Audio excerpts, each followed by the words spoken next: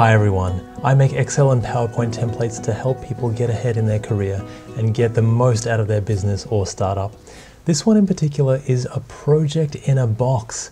It's a work breakdown structure dictionary, which, while you won't hear about it very often, is actually one of the most powerful tools you can use on your project. Many people end up spending hundreds of thousands of dollars as an organization for software that manages their project in this way, but this can actually do it all in the one sheet, and we're going to show you how to create it today. It's also a really useful add-on to our work breakdown structure, where if we are taking a basic idea and breaking it down into features and then smaller ideas, and then breaking that down into tasks that a team can actually create or work on themselves.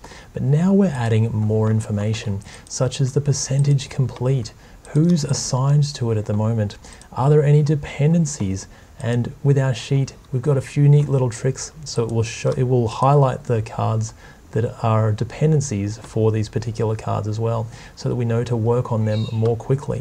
It shows the percentage complete. We've got a few little bullet points here as well, and then all the other information you need to see at a glance when you're managing items on your project. Let's get into the sheet. The first thing we're going to do is just create the general framing and colors, and we might speed this up ever so slightly as we do this before we get into the real goods of our work breakdown structure dictionary. Now for all of our heading rows, and for this let's use a nice light blue, a nice turquoise color, and of course we'll make the text white for this as well. And now let's set up the borders around all of this, just so we know what we are working with. We can just use a normal thick border for our initial setup, and even for the rest of our work breakdown structure dictionary. And then we can select all of our area, and we can just use a little trick by going to more borders, and we can do all of the borders at once. So let's put a dashed line as a horizontal line, not that one, but a normal line as our vertical line. And when we do that, there we go. Now all of our borders and lines are set up very nicely. Let's put a border around our little boxes here as well, just so that we know what we're working with. And now we've got a great template to get started. First things first, we're going to add our unique ID. And for all of our items, let's select all of our whole table, go to Format Cells, and we want to wrap the text when appropriate. So if we wrap that, now everything won't spill over when we don't want it to. Our first item will be that unique ID, and this is going to look something like this. We'll have a 1, a 1.1, and then a 1.11, and then we might have a 1.12, then we might have 1.2 as our next setup. So the way this will work, and 1.21, the way this will work is this will be our feature, and this will be our feature 1, for example. The next one, next one down will be our task, and then there will be our subtasks. So the more decimal points we have, then we're delving into subtasks. Just for 1 decimal point will be our task, but of course you can give these any ID numbers that you prefer or that you prefer to use. When we're using this, let's increase the indent ever so slightly, but put this over to the right hand side. And the way we're going to show our features, that will be over to the left. Same with our task, that will be over to our left, but our subtasks, we will increase the indent ever so slightly, just so that does stand out. Now also for our features, we're going to give that an extra color, just a nice hazy blue, and we can make that bold. So now we really know when we've got our big features and where they're going to be in our work breakdown structure. What we're dealing with here is the description, and while we've just used task and subtask, you can actually describe these items in any way you please, a description of the work to be done or the feature to be delivered. Next we're going to say who is it currently assigned to. So who's currently working on the item? And you can have any of your names of the people in your project, and for these as well, let's increase the indent ever so slightly over here, and that way it just looks a little bit nicer. If we want to just have a normal dash, we can put an apostrophe up here and then a dash, and that will show as a normal dash for us, and that's for a blank cell if it's not assigned as yet. And that way that just makes it look really nice. Our next one is our percentage complete, and this is where the fun really begins. First of all, let's make all of these ones a percentage, and there we go, just by clicking that there. And if we say this one is 80% and 70% and 30%, we'll put them in the middle as well, just so that it looks a little bit nicer. But now we get to do something really, really fun, and we go to conditional formatting. And if we go to data bars, and if we just select a gradient fill here, then as you can see, it gives us a nice bar for these to show the actual percentage complete. We want to manage this rule and just make sure that it is set up in the way that we want. So we'll edit this rule. We'll take this over here, and what we want is it to be a number for the lowest, for the minimum and the maximum, and it's because it's a percentage, it needs to be between 0 and 1 because it's in decimals. So 0.1 is 10%, for example.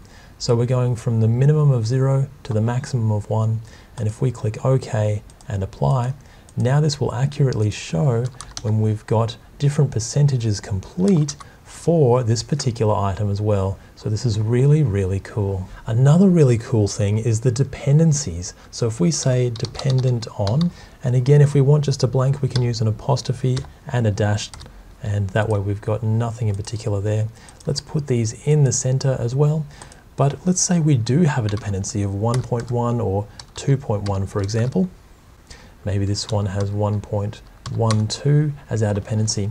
Now we're going to do something really, really cool and highlight those dependencies over on the left-hand side so we know to work on those first. And to do that, we're going to select all of this, and we're going to go to conditional formatting. We're going to select a new rule, and we're going to use a formula to determine which cells to format. The formula we're going to use is equals if, count if any of these items in this row equals the current cell that we're in. And the way we do this is with the B6, that's our first cell, we're just going to get rid of any of the dollar signs so that it will flow when we copy it down. Or it will go up and down with no worries. If we have the dollar signs, then it will stay within that range and it won't move. So that's why we have the dollar signs for the F column, because we don't want that to move, but we do want our B6 to go down to B7, B8, B9, and so forth. Now if we format that, and if we select fill, and let's just select a nice light orange. We don't want it to be too outrageous, not a glaring red, but let's have it just as a nice orange, and that way we know that this is something that we have to work on because there is a dependency coming up in the future. Our next one is our resources required. And for our resources required, this could be people, this could be systems, or this could be things, or anything that we choose. But another neat little trick that we're going to use is insert symbol up in the top here. And what we're going to do is use Segoe UI symbol, and I hope I've pronounced that correctly. But the subset is miscellaneous symbols and arrows. And if we select just a nice little right-hand arrow, and if we insert that there, then we can actually use those as bullet points. And if we hold Alt and Enter, then this can be the bullet points, and we can say maybe we're reliant on James, and maybe we're reliant on Martha, for example. And we'll just look at this a little bit down, and we'll change it back to a Calibri or any other thing that you prefer, and just decrease the size of that a little bit. And now we can clearly see who is required, or the resources that we need for this particular task. Our next one is our cost estimates. And this is also really important on our project. If we select all of this and right-click Format Cells, what we want is our number. We just want that as a currency, and that gives us a nice, a really nice way of looking at the dollar signs. If we put that over to the right and indent it a little bit, then if we put $1,000 in here, it will format that beautifully for us. After that, we want our acceptance criteria. Now you can use this in your project a few different ways. You could have this just as the test case name that you've got in your project, or you can have this as the actual criteria that must be done. For example, a functioning system. Or you might have steps, for example, so you must have this, must have that, in order for this to be accepted by the person that you're delivering the value to. And of course, the person that you're delivering to, we're going to need to sign off. So signed off by, and again, we can use those bullet points, but we can have the person that we're signing off on that particular card. And they might need to sign off on the requirements or the acceptance criteria, and then they might need to sign off it once it has been completed as well. So that's something that we can use very easily on our project. Now lastly, we're going to have our start date and our estimated finish date. And for these, if we select all of these, and if we right click and go to Format Cells, then if we actually just go to a custom, maybe we can, or a selected date, then we can actually change this to be just the day, maybe 3 months and 4 years. And by doing that, that'll give us a nice way of looking at it. So we might have the 21st of March, 21 for example, and now that formats it really nicely for us. But of course you can format this any way you please. And now that we've done this very quickly and very simply, you have a project in a box. There is just so much good stuff and it's all on a single page. I hope you can use this in your career, and I hope that it helps you find success in whatever you're doing. I've really enjoyed spending the time with you creating this sheet today. I'll see you in the next video. Bye for now.